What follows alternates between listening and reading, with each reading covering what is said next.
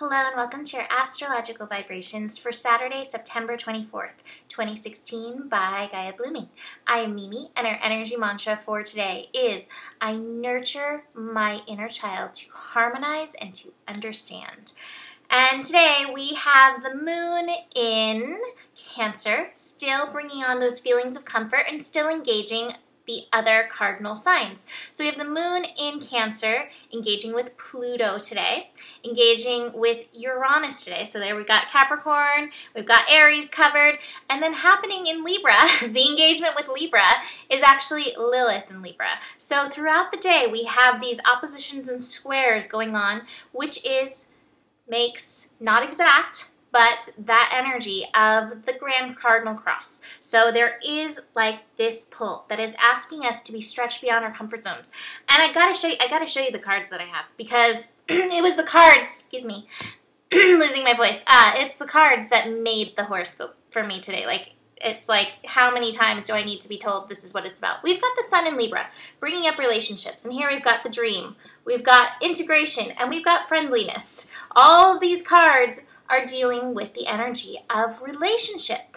But what came up through the astrological aspects, all of this pushing and stretching, is that it's so easy to focus on the other. It's so easy to see what's going on outside of ourselves. I hope I can get through this scope. To see what's going on outside of ourselves and be like, this is what's happening, this is what's going on, blah, blah, blah, blah, blah, blah, this. And the universe, and through all these major Libra lessons that we have going on, and through Venus now diving into Scorpio, is telling us the power, the understanding comes back here. I think the comfort zone that we're stretching is to stop pointing the finger at the other and being like, this is what's happening outside of me, and turn the finger around and be like, okay, how is this reflecting what's inside of me? And this is coming into the energy of the inner child. Here's the patience card, but I'm getting this is the energy of the inner child in this reading. Understanding, having compassion for what's going on. I think, honestly, the state of the world right now is really hard for all of our inner children. I think our inner children, which are, the energy of peace and joy and harmony in and of themselves, are like, oh my God, the pressure, the energies, how do we survive? And we survive by not pointing the finger outside, but coming within and doing the inner work, diving into whatever needs to be looked at. So, moon opposite Pluto.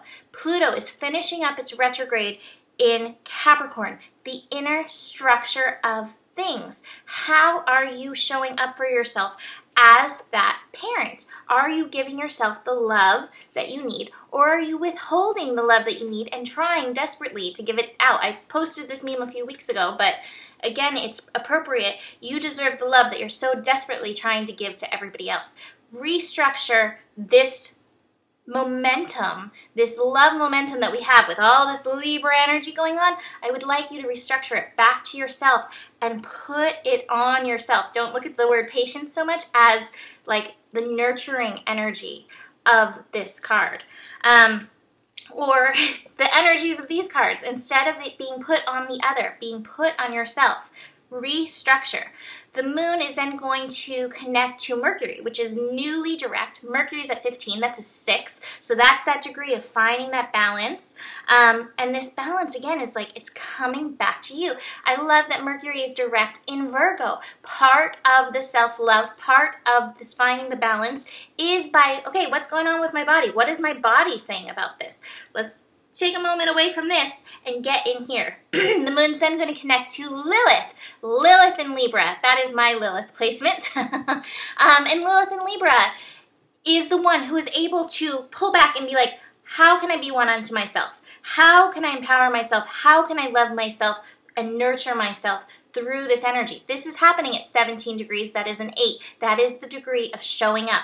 That's that Capricorn energy. Like, how do I show up for myself? If you keep coming back into that today, you're going to not feel that stretch that the cardinal cross energies can bring, but rather you're going to feel like the expansion of yourself as you show up for yourself.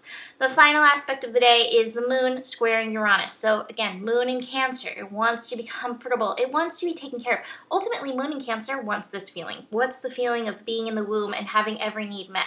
It's the feeling of meeting it for yourself first, and then watching how the world matches your vibration. So the moon in Cancer is squaring Uranus in Aries, and Uranus retrograde in Aries right now is like, who are you really? And you know, one of these things that's coming up, and this was an understanding that came up for me yesterday, I think many of us are going through the lessons of unconditional love and what that really is. And as I was thinking about unconditional love, it immediately took me to the place of conditioned love, which is what we're actually taught from the time we're very little. And so unconditional love is when we get rid of the conditions, like, oh, you can have that cookie if you get an A, or if you do this good thing, or if I like your behavior. You know, I'm not shaming any parent who has done that, because everybody has done that. We all have done that. But it's time to take the conditional love off of yourself and start here and be like, okay, my getting a cookie, or my getting, you know, a delicious dinner, or my, you know, having something good or nice in myself is not conditional on anything. I'm going to do it because I love myself. So let's move past that conditioning of conditional love and hold that space for us, just the way, you know, a mother does when she has a child in the womb. It's no like, oh, you get this broccoli because you are good tonight. No, it's the baby gets what it needs because that's what it needs. And so I encourage this level of harmonizing, this level of integrating, this level of releasing, you holding the jewels back from yourself to integrate in and amongst yourself, and then watch what comes. I have to show you, I pulled a Louise Hay card for myself before today, because I always pull one. Don't always, but I try to remember to pull one every day, and it's, I am a harmonious being. You are a harmonious being. Hold this intention and then harmonize with yourself. So, from the Universal Love deck, so just to add a fourth card into the energies, this is the Tantric Union card, but this card is not about the other. Tantric Union is a love affair with life, an awareness of the divinity within you, and the honoring of the sacred and divine within another from the place of first recognizing within you. It ignites an internal flame, a universal creative force that spirals up from deep within our being. So, it's just telling you, recognize the divine within yourself. Be passionate about engaging with and connecting with the divine within yourself. And then, from that place of treating yourself like you're a divine being, oh my God, watch what happens. But this is where the comfort zones are being, you know, stretched. If you're looking out there, you're looking for love in all the wrong places. And I want to also mention that this love vibration, this relationship vibration, it's like strong right now as the sun gets closer to connecting to Jupiter. And so as we build into this, there's probably going to be that pull, because, you know, Libra's like, let me harmonize out here. There's going to be that pull. Keep turning that focus. Use that focus energy from Libra. Keep turning that focus within. From the Archangel Shamael, beginnings. Extraordinary new opportunities are dawning for you, drawing new people, new places, new projects. Shamael wishes to lovingly assist you, and as anxiety often precedes change, asks you to call upon the might of the angels of Atlantis to help in order to arrive where you'd like to be. Before this fruitfully occurs, it may be appropriate for you to release old projects, old patterns of behavior, such as putting it on the other, old ideas or old acquaintances. See the new as a time to be met by the sun of the source with renewed vigor and well-being, just as you greet a new dawn. New day with hope, love, and joy. Chant Om Bur Bhuva Swaha, which is the beginning of the Gayatri mantra, a really powerful mantra. So I'll say it one more time.